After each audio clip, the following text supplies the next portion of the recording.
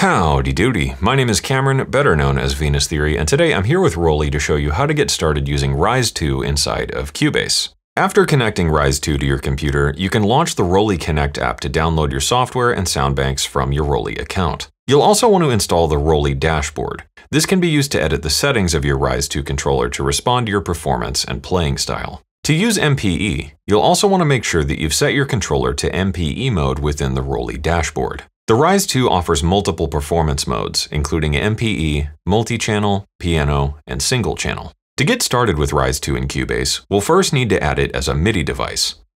To do this, we'll go to Studio, then Studio Setup, and then add a new note expression input device, and select the MIDI input that RISE 2 is using. Next, we'll need to add an instrument that supports MPE. For this, we'll just use Equator 2, which is included with RISE 2 and is fully MPE compatible. Of course, it's probably worth mentioning that Equator 2 works with any MIDI controller, so even if you don't have an MPE controller available, you can still use Equator 2 in your sessions. Once you've added the instrument in your session, we'll need to set the MIDI channel to any, since MPE uses multiple MIDI channels to provide multiple degrees of expression on a per-note basis. Once we've set that up, we'll need to go into the inspector and make sure that in the note expression area, we've enabled the option to record MIDI as note expression. If you don't see the note expression panel, you can enable this in the inspector settings. It's also worth noting that RISE 2 works with any plugin, but you'll want to make sure it's in standard MIDI mode when using it with non-MPE plugins. With that ready, we can start laying down some tracks with Equator, so let's find some plucks to get started. In the browser, you'll notice that there are two different types of presets. Standard presets indicated with the orange icon, and MPE presets indicated with the blue icon. I like the sound of this one, so let's lay that down.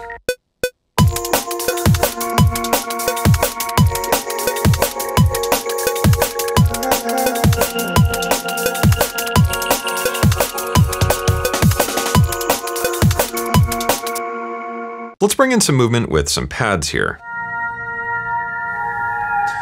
But because I want these to be just solid tones without the additional pitch expression, we can use the slider on RISE 2 to control the amount of pitch expression sent from the controller.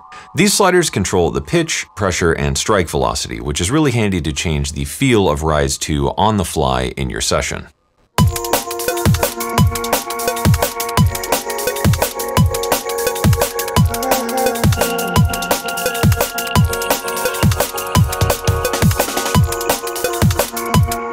I think that's sounding pretty good, so let's bring in a bass here.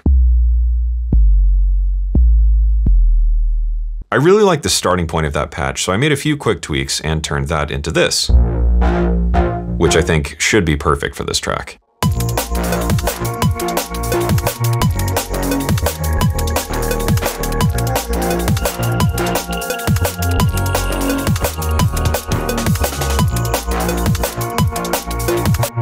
That's sounding pretty solid, so I think if we just add in something like a little lead pluck here,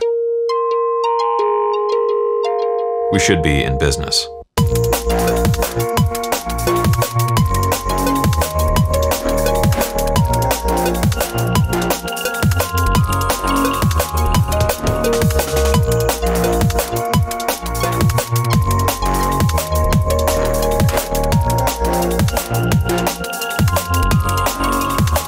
Excellent. I think that is shaping up nicely. From here, the world of MPE is really yours to explore. And don't forget that some of the instruments included inside of Cubase, like Retrolog, PadShop, and Halion, do offer MPE support. And of course, RISE 2 works with any of your other MPE-compatible plugins to bring a bunch of new dimensions of expression to your music. RISE 2 is available now. If you want to check it out for yourself or find more information, you can do that with the link down in the description. A very big thank you to ROLI for having me here on the channel once again, and of course, thank you for watching. I hope you enjoyed it, I hope you learned something, and of course, as always, I hope this inspires you to get out there and make something awesome.